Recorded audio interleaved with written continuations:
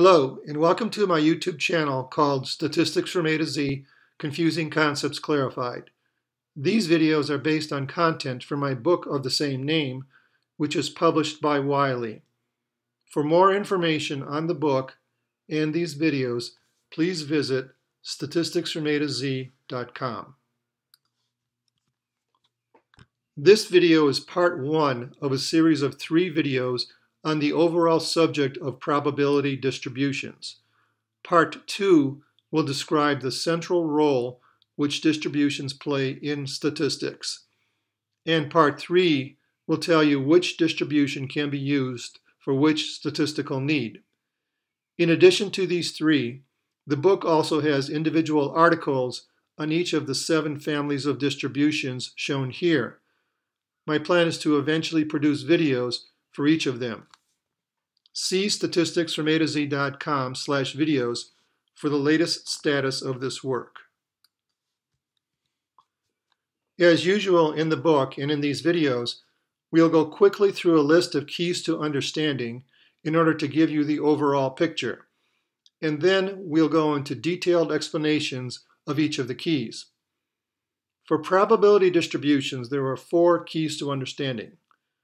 The first KTU is: a distribution, also known as a probability distribution, is a set of values of a variable along with the associated probability of each value of the variable.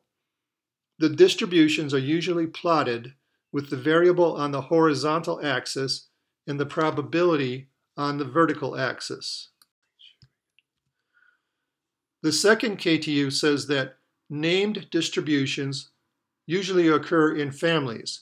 For example, normal distributions, t-distributions, binomial distributions, etc.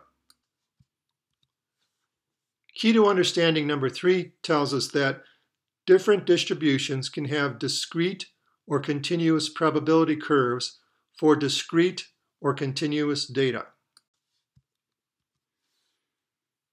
And the final KTU states, distributions can be numerically described by 3 categories of parameters: central tendency, for example mean; variation or spread, for example standard deviation; and shape, for example skew. And here on one page are all 4 keys to understanding the concept of probability distributions. You may wish to pause the video at this point to read them all together. Let's now begin our detailed explanation of each key to understanding. A distribution, also known as a probability distribution, is a set of values of a variable along with the associated probability of each value of the variable. For example, here is a graph of a particular distribution known as the standard normal distribution. The values on the horizontal axis are those for the variable z. We can see that the probability of z equals 0 is about 40%, and that the probability of z equals -1 or +1 is about 20%. These are point probabilities. The probability of a point value, like the probability of z equals 0, or of z equals 1, or of z equals -1. The probability of an individual point is not that useful, but since a distribution gives us the probability of all the points on the horizontal axis, we can use calculus integrals to calculate cumulative probabilities. And cumulative probabilities are central to statistical analysis. In this example, we are using the standard normal distribution and its test statistic z. We have gathered a sample of data, and we have used the formula for z to calculate a point value for z from the data. Z was calculated to be 1.2 in this example. The z distribution can give us the cumulative probability of all values of z from 1.2 to positive infinity. This is available from statistical software or tables. That probability, p, is calculated to be 11.5%. The hatched area under the curve to the right of 1.2 constitutes 11.5% of the total area under the curve. This is the p-value, which is a key part of statistical analysis. We'll go into more detail on this in the Part 2 video. Key to understanding number 2. Named distributions usually occur in families. For example, there are normal distributions, t distributions, f distributions, binomial distributions, etc. Here we show two members of the exponential family of distributions. You can see how the shape as well as the probabilities vary with the values of the mean. The mean is the parameter which defines an individual distribution within the exponential family of distributions. Other distributions, like the normal and the chi-square distributions, are defined by two parameters.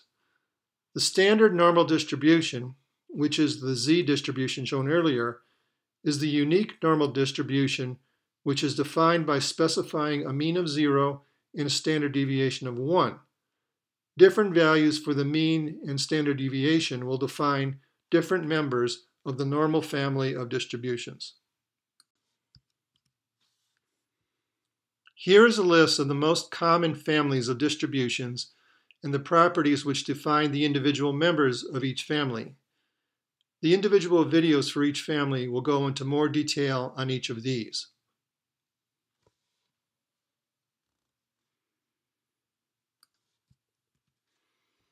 These graphs show the difference between a distribution that uses discrete data and has a discrete graph, the one on the left, compared to a distribution with continuous data and a continuous curve, the one on the right. For a discrete data distribution, the values of the variable x are non-negative integers because they are counts. There is no probability shown for 1.5, for example, because 1.5 is not an integer, and so it is not a legitimate value for x. The probabilities for discrete data distributions are shown as separate columns. There is no space between the columns because there are no values on the horizontal axis between the individual integers. For continuous distributions, values of the horizontal axis variable are real numbers, and there are an infinite number of them between any two integers. So the curves are smooth and continuous. Continuous data are also called measurement data. Common examples are things that are measured, like length, weight, pressure, etc. The probabilities for continuous distributions are infinitesimal points on smooth curves.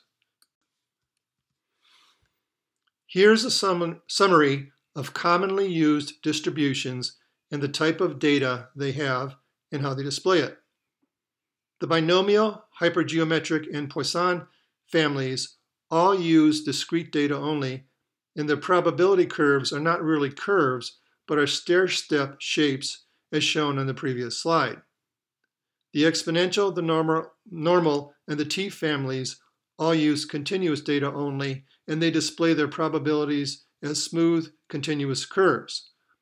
For these 6 distributions, which are described in the first 2 rows of the table above, the data used to create the values on a horizontal axis come from a single sample or a single population or a single process, and the data are either discrete or continuous.